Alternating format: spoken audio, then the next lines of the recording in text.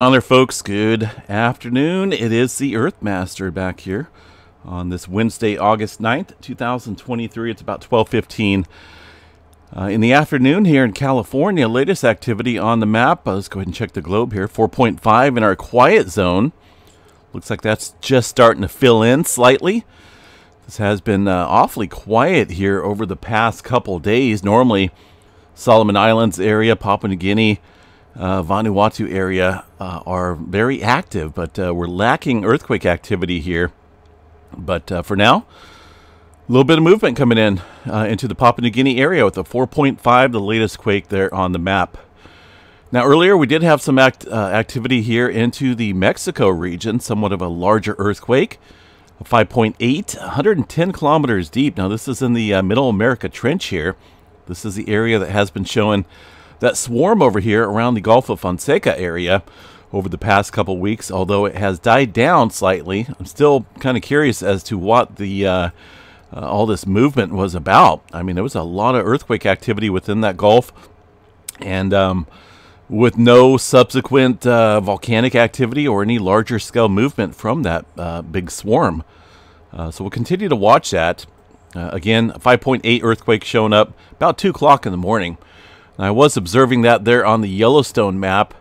There is the 5.9 in Tonga from yesterday, just about ready to drop off the map, or the graph here.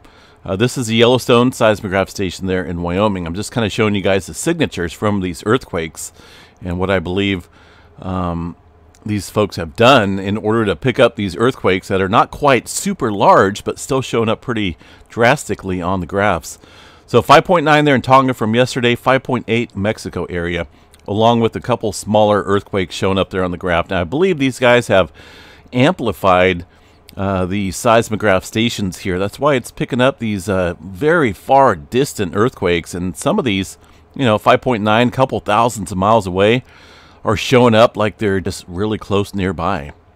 Now, what they're doing is obviously amplifying the signal, so to speak, far as the readings on this graph, which is good because then we can basically see any type of small, very small microquake activity that's stirring up there at Yellowstone. And there's a couple, but looks like here following that movement this morning as well, a couple small quakes, nothing big, but just FYI, because I was mentioning it last night in my update, thinking that this may have been a bigger earthquake than a 5.9, but it makes sense now. That these guys have pretty much just amplified the seismograph stations here along, looks like mostly around the northwestern corner of the park. It did show up here around Parker Peak, the eastern section of the park as well. But as you can see, local earthquake activity is kept to a minimum right now. Looks like there was maybe again, a little small handful of earthquake activity there at Yellowstone, but overall pretty quiet. All right, let's see. We did have some movement off the coast of Oregon here. Once again, the Blanco fracture zone has been showing a little bit of seismic activity, including a 4.1. Roughly an hour or so prior to that 4.1, we had a 3.1 within that same area along this Blanco fracture zone region. So we'll watch this pretty closely here. It's been showing some elevated movement here across the last 7 days or so. There's the some of the earthquake activity there across the region, but it seems like these are getting a little bit bigger. The last one, a 4.1. So we'll continue to watch this area around the Blanco fracture zone. That does have a lot to do with the plate stress out here against the Cascadia subduction zone. In this case, it's going to be the Juan de Fuca plate, which is this segment right here surrounded by the red line, and North American plate over here. Of course, the Cascadia megathrust sits within this lengthy subduction zone, very dangerous area as well. Tremor activity has been relatively minor across this region here recently. Yesterday's tremor activity, 40 epicenters here of tremor. Now this activity shows that it's on land on the map, but it's technically underneath this land into the subduction zone level. Of course, the subduction zone begins right offshore here, and then further right on the map as you go down deeper into the levels of the subduction zone, you run into the strain, obviously, a little bit further upstream from the tremor, which occurs down there about 45 kilometers deep or so. And this has just been a little pattern of quietness here. We've seen quietness spells before in the past. Looks like 2019 or so is when we had a pretty good quiet spell. What it means? Well, it's just, who knows? A lot of times these trimmers down there get locked. We just don't see that slippage going on way down into the subduction zone like we normally do during the trimmer event. So things get stuck, and sometimes we'll see earthquake activity upstream or right around the trimmer activity zone down below. That could be a little bit on the larger size into that subduction zone, well below this area. But either way, just kind of keeping an eye on it, seeing how it plays out. As far as earthquake activity goes, up at the Cascades, well, we were watching some swarming going on here off the Seattle fault. See if we had anything today. Looks like we did see a couple more earthquakes after midnight, 0.6 and a 1.0. Now, those are not big quakes whatsoever, but it has been a little sequence of activity there off the eastern segment of the Seattle fault zone. One earthquake there at Mount Rainier, a 0. Okay. A 0 to report. I'm not for sure if they just messed up or it's been reviewed, so I don't know. Go figure. That's a little weird one. A little bit of activity across Mount St. Helens, mostly smaller microquake movement. And looks like one earthquake here outside of the Klamath Falls region around Mountain Lakes. 1.4, 17 kilometers deep. Northern California, and the train to go along with it here. It looks like it's coming into town.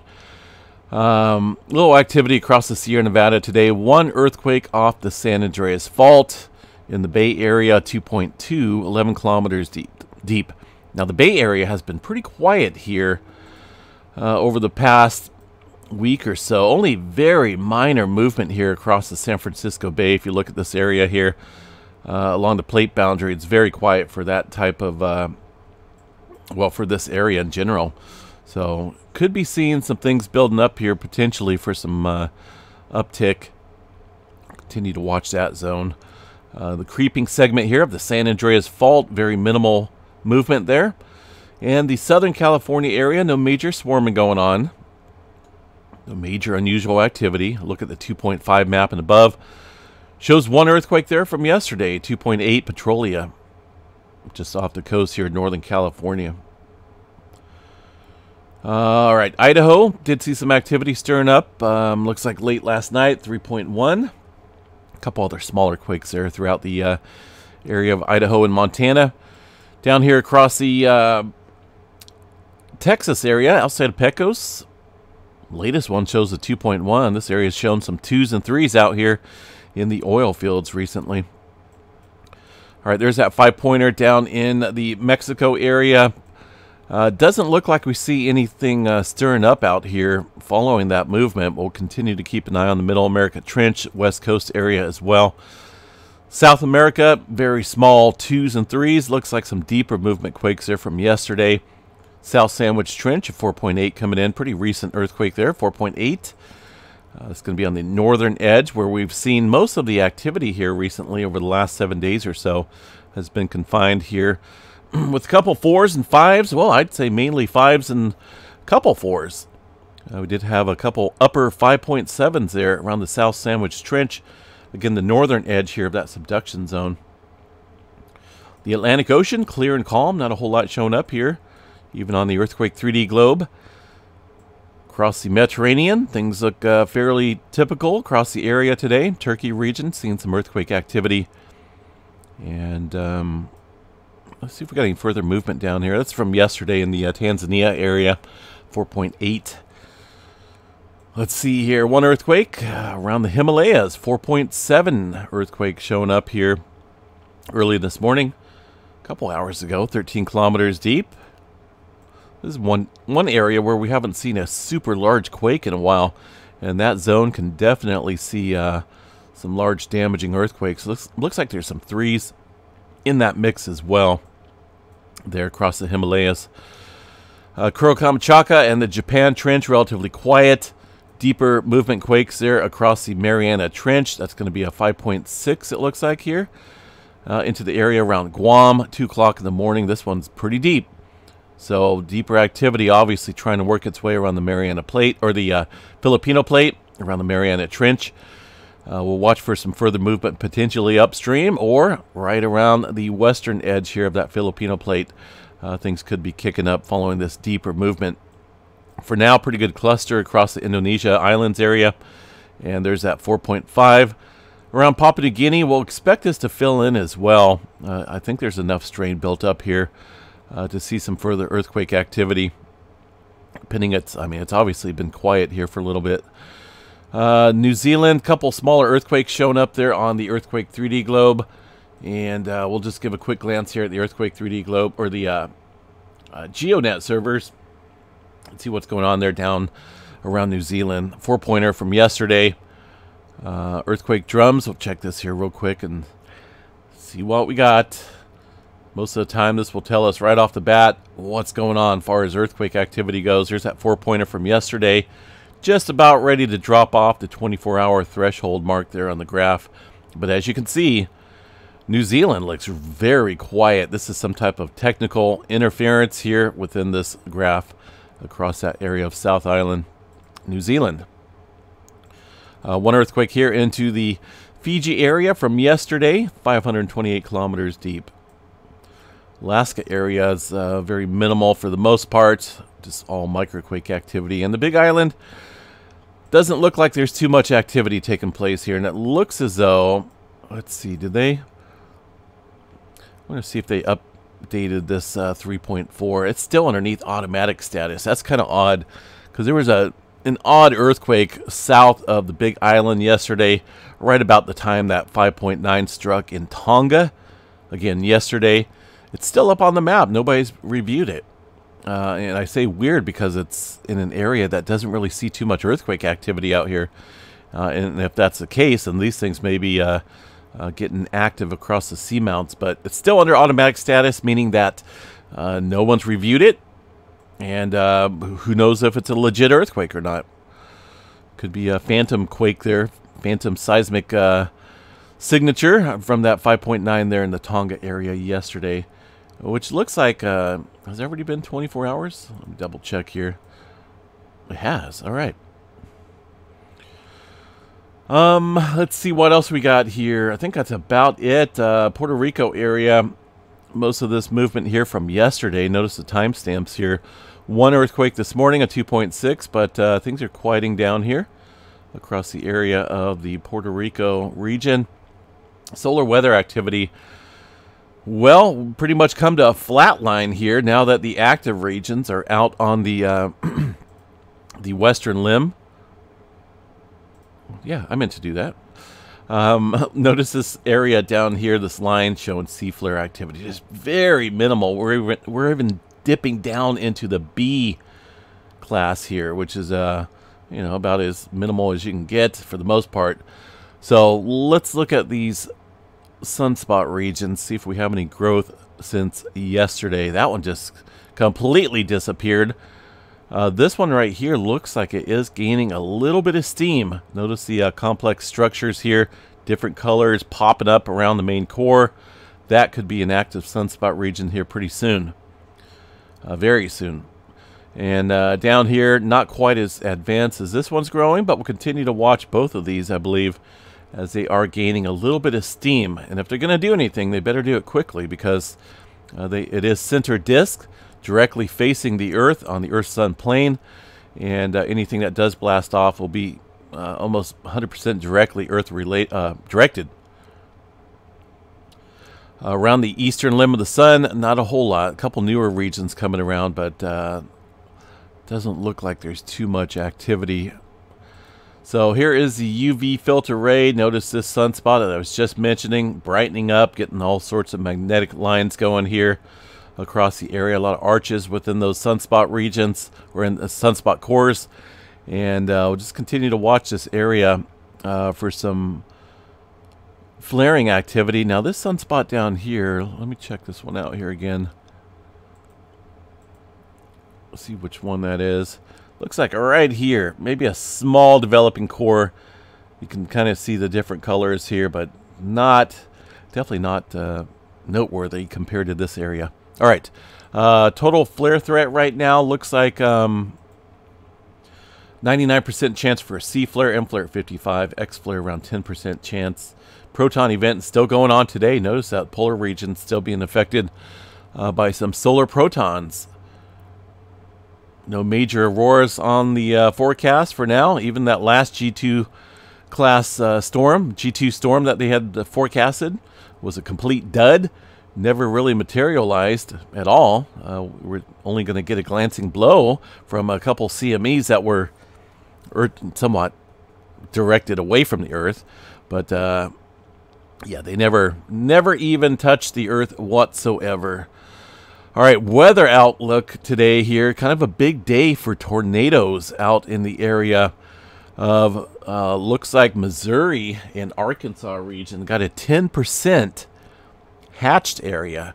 Now, the hatched area is the one that you need to be mostly concerned about because that is a 10% or greater probability of an EF2 to EF5. Now, those are strong tornadoes. So if you do get a storm brewing out there with rotation, and it does manage to produce a tornado, that tornado could thrive in the environment there within that hatched area to become up to an EF5 tornado within about 25 miles of a point. So just a heads up, if you're out there around the Missouri and the Arkansas border area, looks like that's where things are going to kick off. And I believe they're currently kicking off. Let me double check the current weather warning map here. I was looking at these earlier.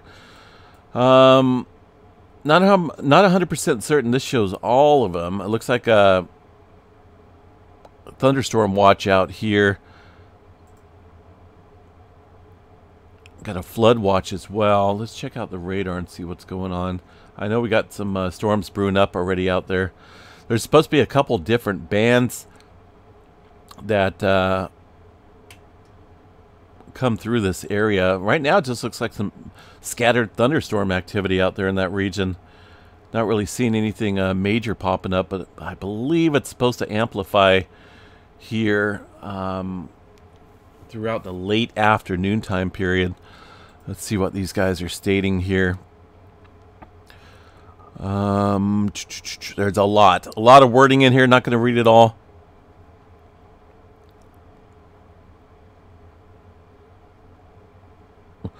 Let's see. It looks like upscale growth is likely this evening as low to mid-level flow fields strengthen ahead of the shortwave trough, tracking towards the middle Mississippi Valley. So yeah, we got a couple different waves coming in throughout the afternoon and the late afternoon, early evening time period across those regions there. So there's a lot going on here on the map. Aside from that 10% tornado hatched area, we got some big-time wind events as well, talking about 65 knots or greater within 25 miles of a point, specifically around the same areas as the tornado potential. Hail potential in there as well. Look at that 30% zone. Talking about maybe 2-inch diameter hail or larger within 25 miles of a point within this hatched area. And of course, you know, there's a larger area surrounding that, so any thunderstorm that does pop up could produce some large hail in general. So just a heads up, folks. It's going to be a very active day. It's already active, but I think it's going to ramp up throughout the afternoon and early evening time period. So stay weather aware. All right, what else we got? Anything major going on here? How's the seismograph stations looking? A little spike, a couple spikes there across the Barrett station, by the way, which is in Southern California. Doesn't look like any big earthquake activity. It looks like just a couple small quakes here. Not being reported, but there is a little bit showing up on the seismograph. So, all right, folks, have a good day. We'll keep you guys updated if anything major comes up here. Take care. We'll catch you guys back here tonight, I believe. Have a good one.